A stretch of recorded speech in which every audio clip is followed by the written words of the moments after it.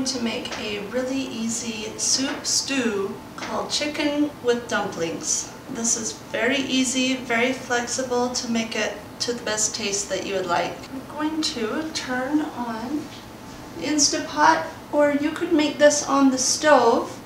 We're going to add 2 chicken breasts that have been chopped into bite-sized pieces.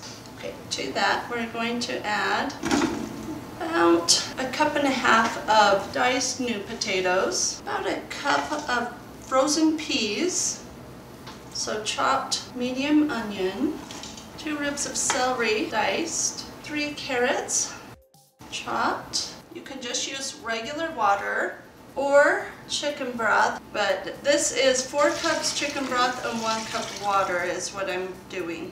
This is 2 teaspoons salt, 1 teaspoon dried basil, 1/2 teaspoon thyme, and 1/2 teaspoon pepper. Okay, you're just going to stir that around.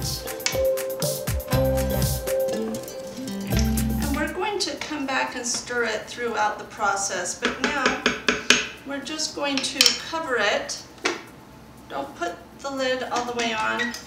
At least with mine, it makes this little red thing come up. We're going to let it simmer until the vegetables are soft. Really, you're looking for the potatoes and the carrots to be soft. The rest will be soft before then. And while that is cooking, we are going to make the dumpling part. Now, I like a lot of dumplings, so I've doubled this. You're either going to need a knife and a fork or a pastry blender. Okay, so we are going to add in 3 cups flour, 1 teaspoon salt, 4 teaspoons baking powder, and 6 tablespoons of butter. Now, what we're going to do is slice this butter into pea-sized crumbly bits. So just take it like this and just keep cutting and mixing it.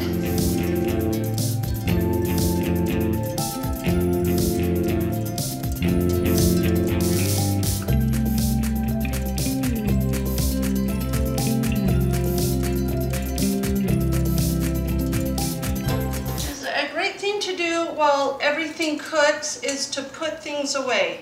Put things directly in the sink as you're cooking, and then when you have a minute, just start loading them into the dishwasher, or washing a few by hand.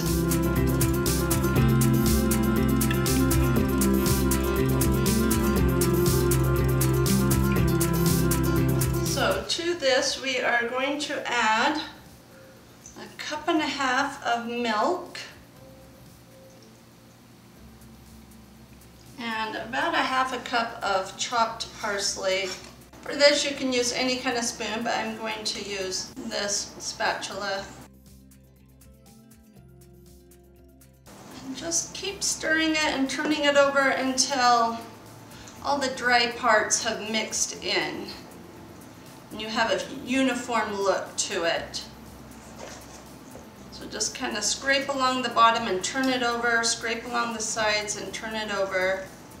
You can always use your hand if you feel like your spatula isn't working very well.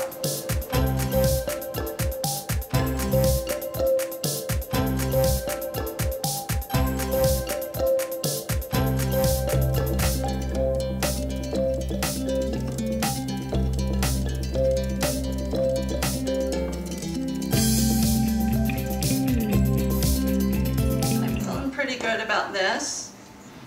So I'm going to check on it, give it one last stir, and you've stirred it throughout the process.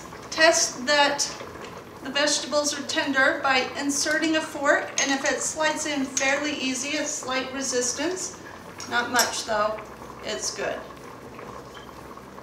And we're going to do a taste test.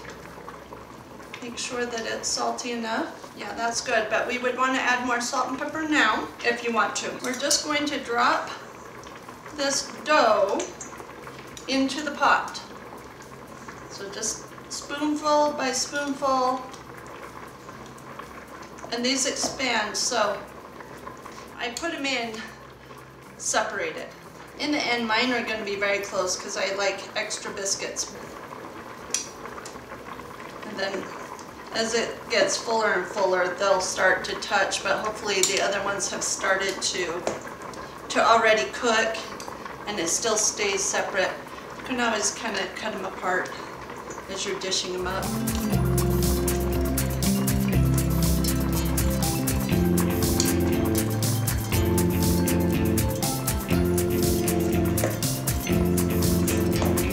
This is such a good comfort food on a cold night. This is perfect.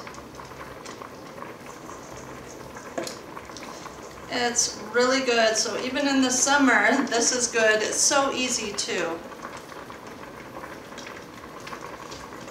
So these are just going to cook from the water and the steam.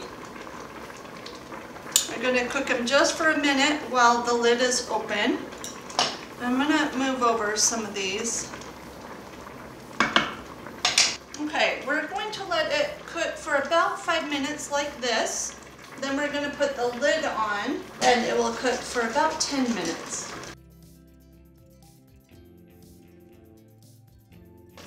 Okay, now we're going to put the lid back on for about 8 to 10 minutes.